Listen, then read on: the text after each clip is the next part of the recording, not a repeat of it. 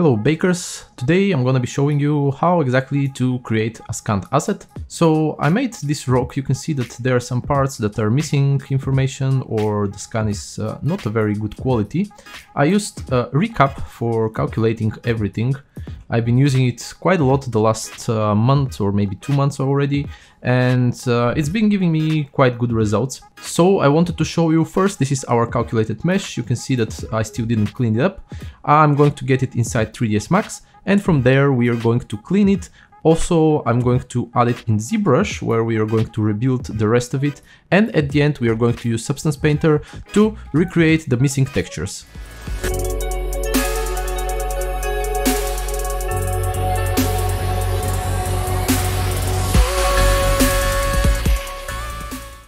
Now that we imported everything inside 3ds Max, I just deleted the parts that I don't need, like the grass that you saw on the side, so that our mesh is more clean. We are going to export it as an FBX towards ZBrush, where we are going to edit everything and rebuild the parts that we are missing.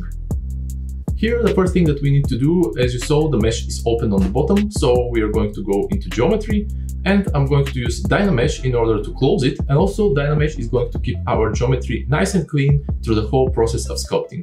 You can see that once we calculated the Dynamesh, we are going to lose our texture, but this doesn't matter because we are anyway going to create new UVs. Now we can just start sculpting. I'll be using one of the default brushes, a clay builder. And once we get to the point where you can see that there is some issue with the geometry, I'm just going to be clicking on the side, so I rebuilt Dynamesh. This way we are going to have a good clean topology for our high poly, and as well after that for our low poly. The idea when rebuilding a mesh is to create the shapes that you need for your scene. In my case, I needed the bottom part to be kind of more complete so that I can put everything on the floor, and as well I wanted to rebuild some of the details on the backside that I didn't manage to scan. I'm also going to use smooth brush to smooth out some of the surfaces, and as well a trim to make some of them more flat.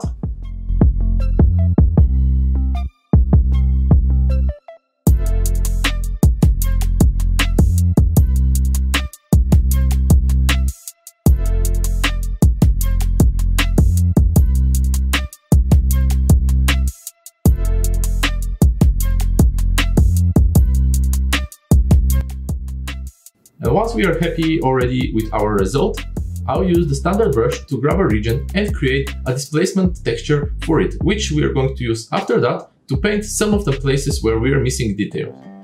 Now with our details captured, I can just go around the object and fill in the details that we were missing. I'll scale my brush to be smaller or bigger so that we can get some more larger details and also some finer details here and there.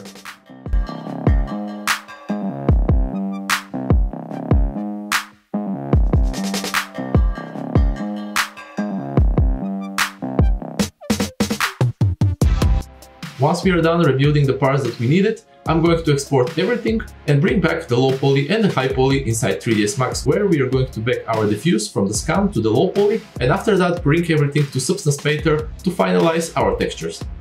Now that we finished the model and we fixed all the places that we were missing some information, it's time for us to bake the diffuse texture from our scanned asset to our new model. I'm going to place them both exactly on the same position.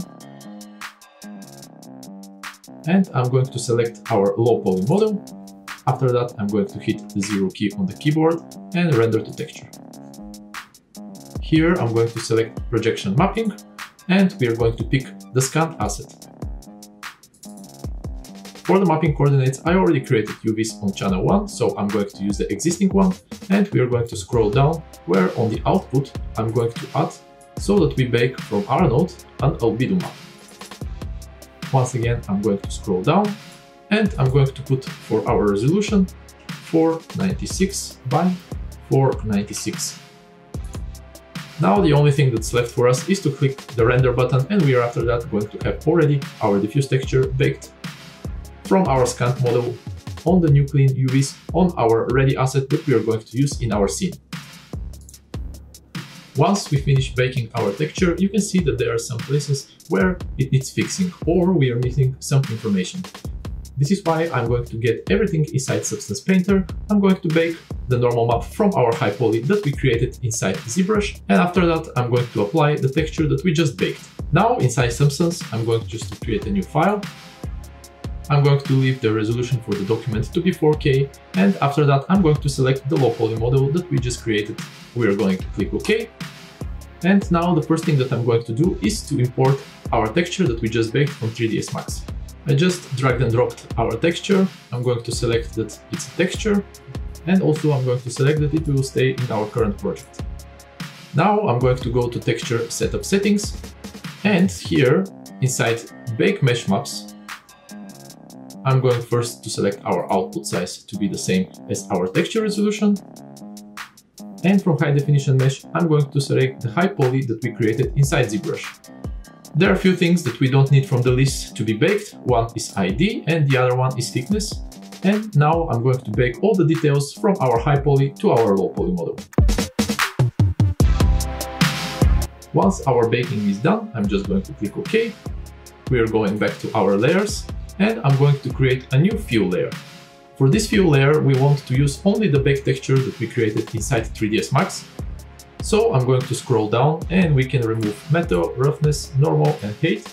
And now I'm just going to drag into our base color slot the texture that we baked inside Max. As you can see, a big portion of the rock already fits perfectly, but there are still some places that we need to fix. I'm going to create a new layer for drawing on top of it. And one of the easiest way to fill the places where we are missing some texture information is by using our clone stamp. There is one more thing that we need to set up before starting to clone our texture and fixing all the missing information, and this is to put our layer from normal to pass-through. Now by clicking the V key, I can grab information from one place of the rock, and after that paint it into some of the other places.